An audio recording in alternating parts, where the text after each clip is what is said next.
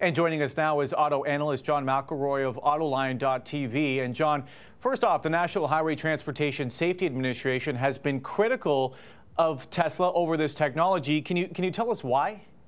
The big thing that they've got a problem with is there's not a system that monitors the driver. There is what they call a torque sensor on the steering wheel, so they can tell if the driver's hands are on the wheel or not.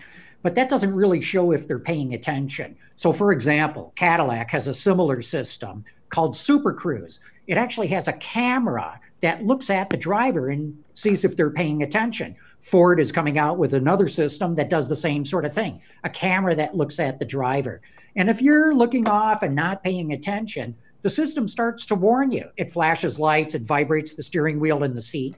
If you still don't do anything, it turns it off and slows the car down. And that's what I think that the National Highway Traffic Safety Administration would like to see. And also the National Transportation Safety Board, something that monitors the driver to make sure they're paying attention.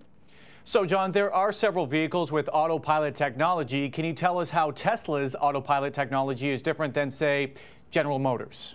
Well, pretty much what I just went through right there is it does not have a camera that monitors the system. The Tesla system is quite good. It's very sophisticated. It has more features to it than the GM or even the Ford system has. Nonetheless, there's been these disturbing accidents. We know in some cases that autopilot, that is the Tesla system, was engaged. If in this latest accident it turns out to be driver fault, well, then Tesla's not to blame for this. Yeah, we'll just have to wait and see what comes out of this investigation. John McElroy of Autoline.TV, thank you so much for joining us this afternoon.